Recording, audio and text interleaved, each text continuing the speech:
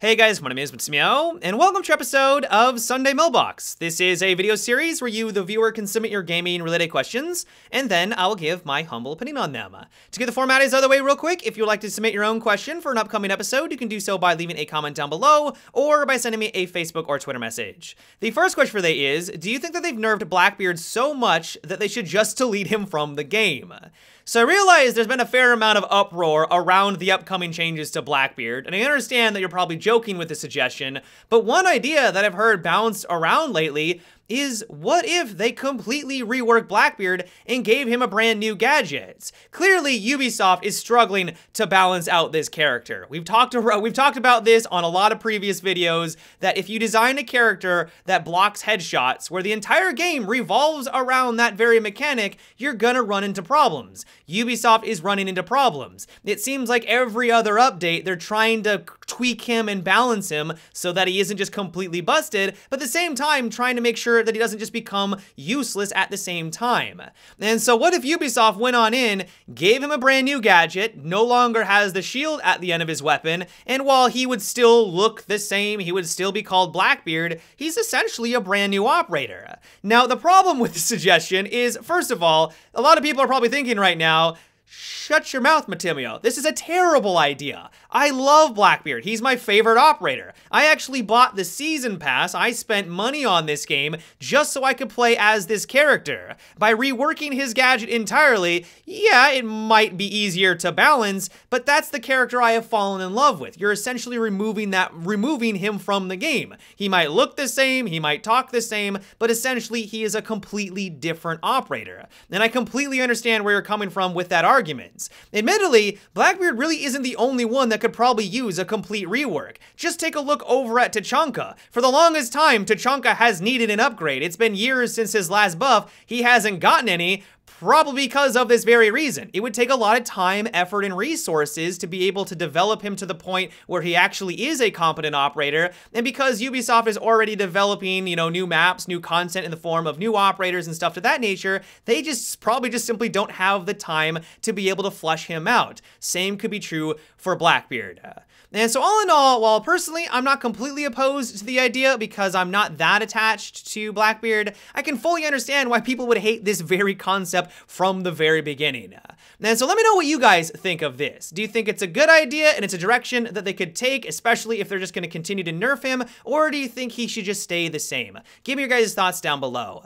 The next question comes from Magmalord, and it is, I was recently playing Battlefield Hardline on PlayStation 4 and they have motion controls. Since console players for Siege have been wanting to lean from the hip, why not add motion controls? So I'm assuming what you're talking about, because I haven't experienced this myself, is that they would add in a feature where if you tilted your controller to the left and the right, that it would cause your character to lean to the left and the right. This has been something that people have been requesting for a very long time on console. Honestly, I cannot think of a single reason why this shouldn't be implemented. Maybe there are some development issues here and there. I don't know how precise the motion controls is for the PlayStation 4. Like, I'm kind of out of my depth of field here. I'm not the biggest console player, but it's to my understanding that this should be possible. And while I don't think that it should be on by default, I don't think everyone would be on board with that idea, because some people play lounge. They have their controller tilt the entire time while they're laying on their sofa, so they may not want that option on by default, but if you could go into your settings, advanced, select this option so that you had that kind of capability if you wanted to take your game maybe a little bit to the next level, then I think that should be an option.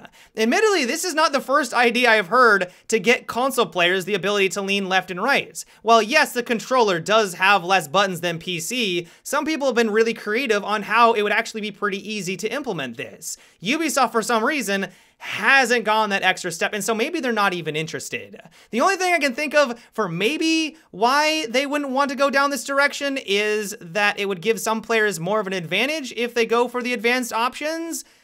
But honestly, there's other options in this game. Like, even if you go look over on PC, they have advanced deploy for gadgets. Like, as soon as you start to learn that advanced system, it actually gives you an advantage in some small situations. I feel like the same would be true for here. It's not completely foreign to Ubisoft. And so all in all, yep, I agree with you. As long as the technology is there, or if they want to go with a more advanced button layout to allow players that flexibility, I don't really see much of a downside. And I know a lot of people have been wanting this kind of option on console. The next question comes from Kyle, and it is, do you think that using Iron Sight should come with a benefit such as lower recoil? Ubisoft did this for Ghost Recon Wildlands, and it made for interesting gameplay. How would a mechanic like this work in Siege? This has been something that I've been hoping more games would experiment with, because these developers spend a lot of time in creating these Iron Sights that no one uses. They make them for every single one of these weapons. A lot of them are really unique. They provide a slightly different gameplay experience, but because as soon as you unlock any other attachment for that slot, most everyone is going to use that attachment simply because it gives them an advantage. You can see a lot more what's going on in front of you if you're using the Holo, for example, and that's no exception for Rainbow Six Siege. And so I would love if there was a slight benefit to using that in this game. Now, the real question is, though, is how do they go about implementing into Rainbow Six Siege so that it works and it's well balanced? One way they could go about it is like what you stated in your question, is just simply making it have less recoil if you are using Iron Sights. Now, I know not everyone is going to be on board with that because it's not all that realistic. Why in the world would not having an attachment on top of your weapon have any impact on recoil? And I get that. But at the same time, this is a video game. Ubisoft has done a lot of stuff in this game to make balance work, and that could be one way they could go about it. One thing they would have to watch out for, though, is to ensure that certain operators don't become too strong after an adjustment like this. Take a look over at Bandit. His weapon was already amazing simply with Iron Sights. I know people that don't even use attachments for him because the Iron Sights are that strong. If all of a sudden he had less recoil now, he might get even better than he already is. People might start to gravitate towards him and he becomes too powerful. I don't necessarily think it'd be game breaking, but it would be one thing they'd have to look out for. All the other classes, though, it'd be fantastic. One of the biggest weaknesses of using these is that as soon as the recoil really starts to kick in, the metal bounces in front of your face and you completely lose sight of what you were aiming at. And so if there was a little less recoil, it'd become a bit more manageable. So that would be nice. Another way they could go about it is by allowing players to ADS faster. Some people have told me that that's already the way that it works right now, and so maybe I have no idea what I'm talking about, but that also could allow people to maybe have a more aggressive playstyle. Sure, you can ADS quicker, but the downside is, of course, that you've got a lot of metal in front of you, so that it's going to be harder to take them out. That could be another solution. All in all, though, I think this would be really cool. Like I said, I think a lot of these weapons have really unique sights to them, and it's a shame that no one sees them. And so if they were able to add in small buffs, I don't think they need to be huge, but small little upgrades for using them, I think that could be a really cool addition into the game as long as they do them properly. The next question comes from Zach, and it is, do you think the SMG-12 needs a nerf? So as much as I love playing as Dokkaebi and Vigil and run around with this thing as essentially a primary weapon because it is that strong, I don't think it's completely unreasonable to make some changes to it to try to put it more in line with, honestly, other primary weapons, but also secondary weapons in this game.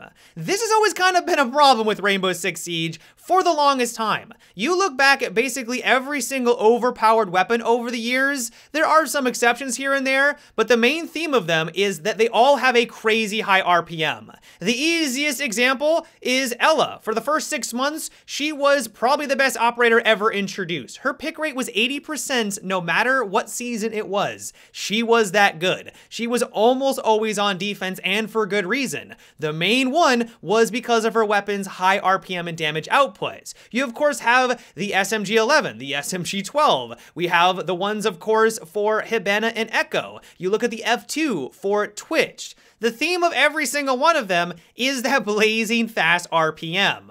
What it comes down to is that by giving these weapons so many rounds to spit down range, that all you need is one to land on their head. The entire game revolves around it. And so even if you reduce the damage, which does help, don't get me wrong, this is what happened with Ela. They increased her recoil, they reduced her damage, and I think most people would argue that she's in a much better place right now. Like, that does help, But still, the problem that you run into, especially at higher tiers, is that everyone is so accurate, all you need to do is spit a bunch of rounds around their head, and eventually you're gonna be able to take them out because of that one-shot headshot mechanic, and that is why the SMG-12 is so strong.